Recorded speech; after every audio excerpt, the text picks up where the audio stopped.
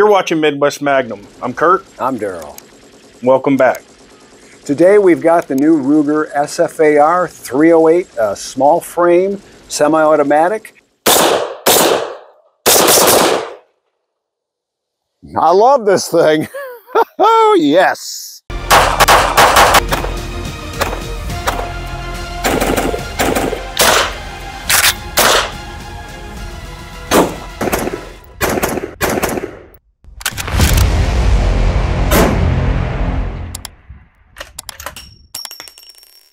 Quick shout out to our friends at K Tactical. They sent me this Kydex holster for my Glock 19X. Really nice, and for heavy set guys like myself, pops out nice and easy, but then also locks up nice and secure. It is a fantastic holster. Thank you guys so much. You were not wrong. It's an awesome one. The red Kydex from K Tactical. As promised, this is my new Ruger SFAR 308.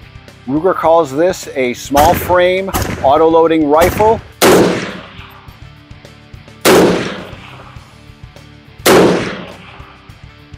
That is nice.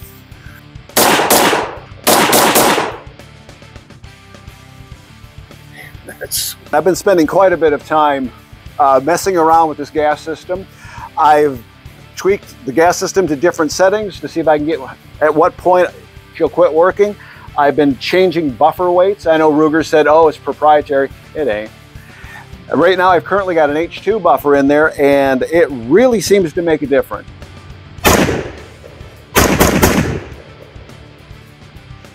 Wow.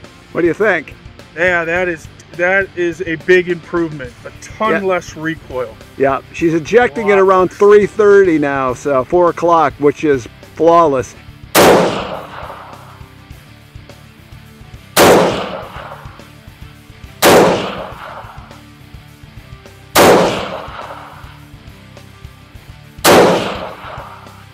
The new Ruger SFAR, or Small Frame Autoloading Rifle, packs a .30 caliber punch into a compact small frame AR-15 size platform. It comes with a 4-position regulated gas block to help run reliably across a wide spectrum of .308 Winchester ammo. A 2-port boomer muzzle brake helps tame the forces of recoil, and the rifle comes in 2 different options, sporting either a 16 or 20-inch barrel. According to Ruger, the SFAR utilizes superior materials and engineering, building it bigger and stronger only where it needs to be. The Ruger SFAR has a caliber of 7.62 NATO .308 Winchester, overall capacity of 20 rounds with a barrel length at 16 or 20 inches. The overall length for the 16-inch barrel is 34 to 37.25 inches, and the overall length for the 20-inch barrel is 38 to 41.25 inches. The overall height is 7.2 inches for both the 16 and 20-inch barrels, and the weight is 6.8 pounds on the 16-inch barrel and 7.3 pounds on the 20-inch barrel.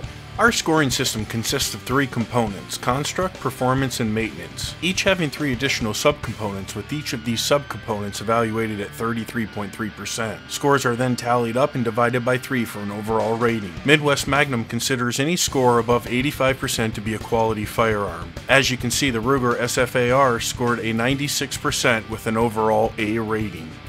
This thing is a lot of fun. I really have enjoyed it. It's not the cheapest gun to shoot, especially when you're just knocking out rounds, because it's a lot of fun to shoot. Yep. You'll suddenly realize you burned up through another 100 rounds. Like, it gets expensive with its 308, but it's a lot of fun, and I don't have a regret buying it. It's a real nice gun. Right.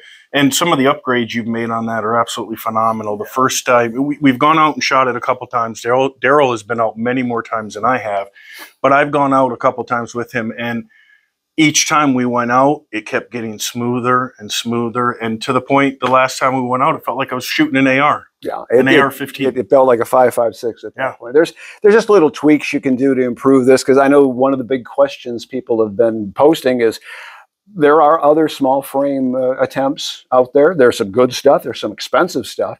They want, durability. Is this thing going to hold up? You've taken a large caliber and you've kind of shoehorned it into an intermediate caliber sized firearm. And it does raise some questions, because there is a whole lot going on with this gun when it does fire. It's a lot of fun, though. And some of the upgrades you've made to it are going to take some of that pounding off of it. Right. It said, during your initial break-in, 60 rounds or so, you know, leave it on the number 3 setting. I'll show you how to adjust the gas settings. Set it, leave it on number 3. I got exactly 3 rounds out of this thing before I said, not a chance. This thing was, it was a little violent, and the ejection was at about 1 o'clock. So I immediately turned it down to number 2, which it really civilized the gun a lot more. And it really did help. But there's other things you can do to really, you know, tame this thing, and it really, the recoil level can really be diminished, making rapid follow-up shots really accurate. Yeah. Which that was my main goal. Is the whole point of having something like this set up is I set this up as a DMR, a designated marksman's rifle. The concept here is you can engage multiple targets at distance with better knockdown power than you would be getting from that 5.56. Even with the upgraded ammo, the 77 grain stuff that's now out there, this is still going to hit harder. But overall, it was pretty consistent with all the different ammos, right? It didn't seem to notice. I would change from you know old Tula to something, you know, Winchester M8. I was mixing and matching just to see if I could get it to choke, and I never cared. Nothing. Yeah. The only malfunctions I've experienced are I've induced them, trying to run my gas low and keep lowering it, see how low I can take this thing, and I've induced the only malfunctions. This thing, otherwise, if I hadn't been fooling around, flawless. Explain the gas system to them and what effect in changing the gas and why you would do that. Now, this is the 16-inch version, which has a mid-length gas system. It's easily adjustable. You adjust it from the ejection side. That's how you get your numbers. It has 4 settings. 0 would be no gas at all, which basically you've turned it into a single shot. And there are reasons you would, you know, if you want to save your brass instead of watching them launch away. That's one example of why you'd use 0 gas. The number 1 setting they're recommending for use with suppressors. Basically, I've tried to run this on number 1. It won't, without a suppressor, it won't quite cycle consistently. I can get a couple of rounds and it'll choke again. So that's a no-go unless you put a suppressor on it. But the number 2 setting is basically the standard setting. Here is your gas port. On the 16-inch, they've got a cutout right here so you can reach in to adjust it. It's currently set on the number 2 setting. This is the included wrench to make the adjustments. That's how you adjust the gas system. But basically, once I set it on 2, I could run any ammo through it. It didn't notice the differences. It's pretty consistent. Yep. The thing I have seen already people posting is it's as evidence that these are overgassed on that number 3 setting specifically, is it's called case head swipe. What's happening is the gas is hitting so hard and so fast, the chamber, the cartridge itself is being held against the chamber walls. As the bolt is hit, the gas has hit the bolt carrier assembly, she's starting to retract, the bolt is starting to rotate. Well, there's all this pressure still holding the brass on the chamber itself. It just makes these little tears, little sharp edges. And that's not a pressure issue with the cartridge itself. That is an overgas issue. Overpressure on your cartridge is going to look different on the head, the case head. So that was one of the things I've seen pictures, and it's like, wow, that's definitely, that number 3 setting is like insanely open. So definitely 2 setting is going to be for the majority of people. If you're running a suppressor, you'll be definitely using 1, because I can almost get it to work with the number 1 setting. So for somebody who right now who's looking at this and not having done a lot of research and considering an AR-15 versus an AR-10, what are the biggest differences between those 2 guns? The biggest thing we're looking at right here, this is basically, think AR-15 that's only been enhanced in certain areas just so it'll accommodate the 308 round. This is an AR-15 that got a steroid injection. As you can see from your lower, basically I've got an AR-15 CMC trigger in there using my K&S anti-rotation pins. Everything's normal right through there. Here's where you get into it again. The mag well is larger to accommodate the SR25 mag. This is the Ruger SFAR bolt. Few people have complained they've had a lot of machining and tooling marks. Mine is glass smooth and flawless.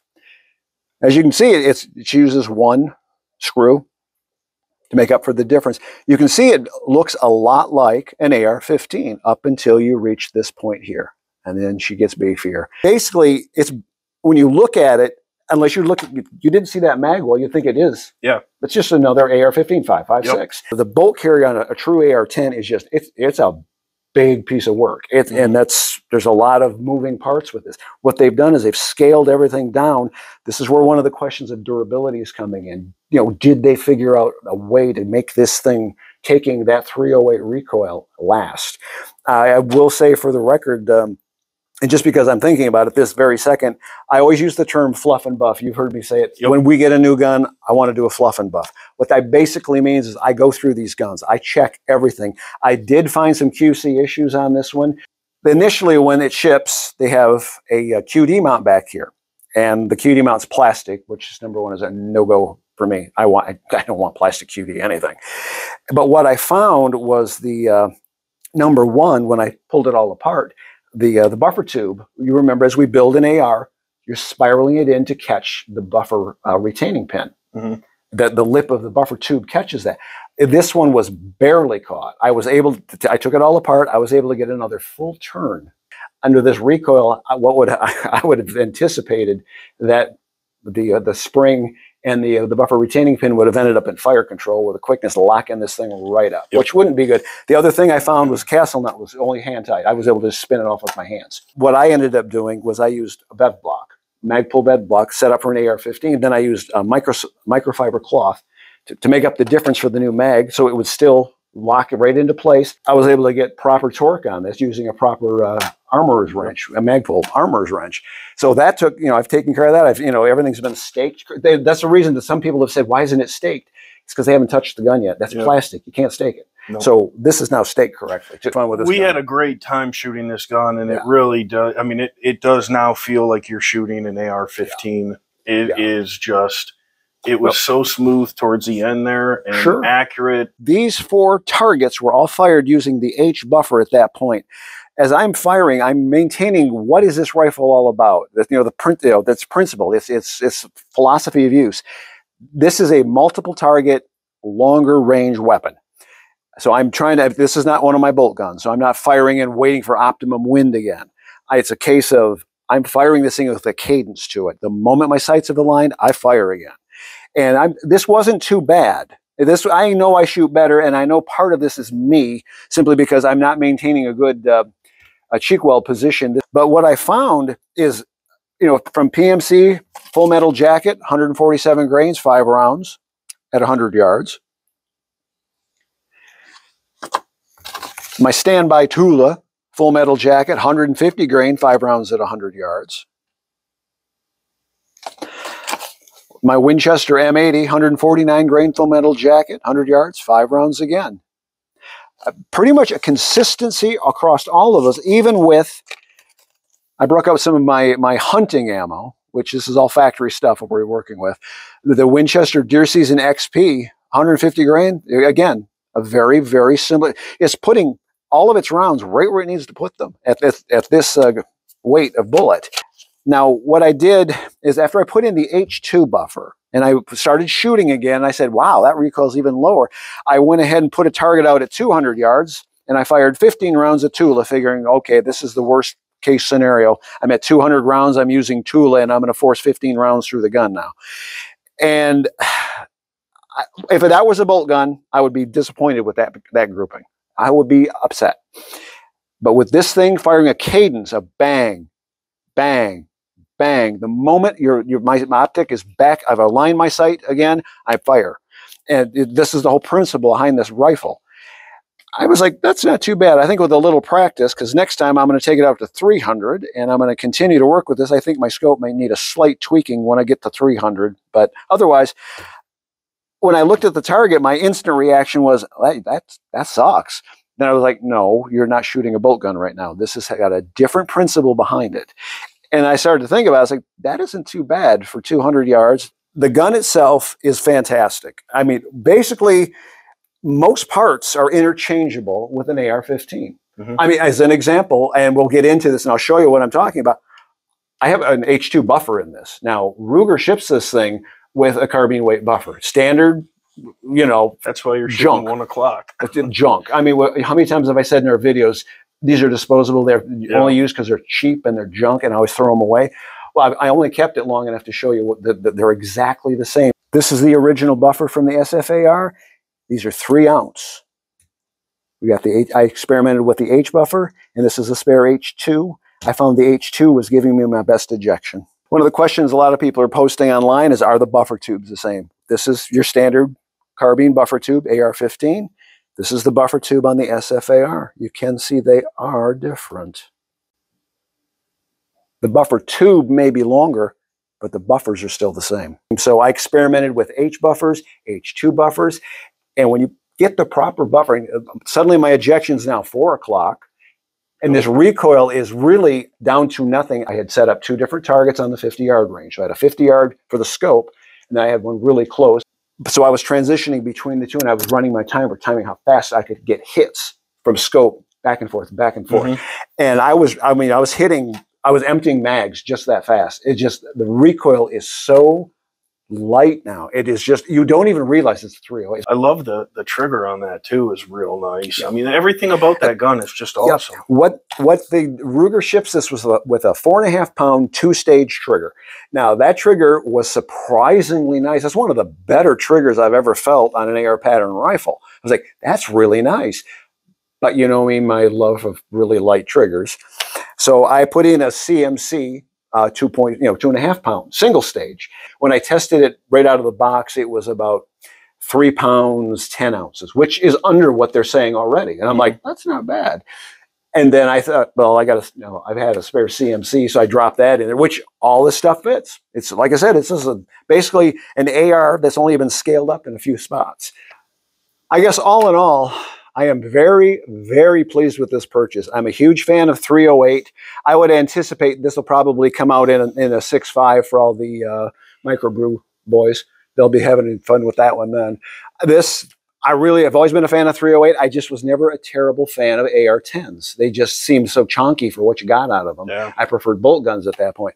This thing kind of changed my perspective on running a gun with a 308 out there, which I absolutely love it. Like I said, the scope is what you're seeing right now may not stay that way. The more time I spend with this, I'll figure how I want to do it. But this is how it's been set up initially, and I'm really enjoying the heck out of it. I think Ruger definitely is going to have a winner on their hands. The durability, the longevity of this gun, I'm going to find out. I have, as long as I can afford to keep shooting it, I'll see if I can break it. I'm gonna hope I never do, but I'm trying to do everything I can to give it this longest life as possible. I think a lot of the upgrades you've made on that are going to take a lot of the beat out of it. So I think it'll last. Sure. I know some people might say, "Oh, hey, you changed a part that Ruger says don't change." Well, it's a standard buffer. Yeah. And I found it works a lot better. I don't know if they make changes over the course of time to the gas system itself. This is what I've got, and I really am have no regret buying this. I really enjoy this rifle. I can't wait for Christmas. We'll see. You've got to be good, though. Oh, shoot. Thanks for watching Midwest Magnum. Hit the alert button, hit the like button, and make sure to subscribe. We have a lot of viewers that come onto our channel every day with a lower percentage of subscribers. So do us a favor, help us keep this going by subscribing to our channel so we can bring more videos to you like this every week. Thanks for watching our video. Make sure to hit the subscribe button, the like button, and the alerts so that you don't miss any of our future videos. And by the way, that logo right there, you can click that to subscribe. So show us how good your aim is. That logo right there, that one. Go ahead, click it.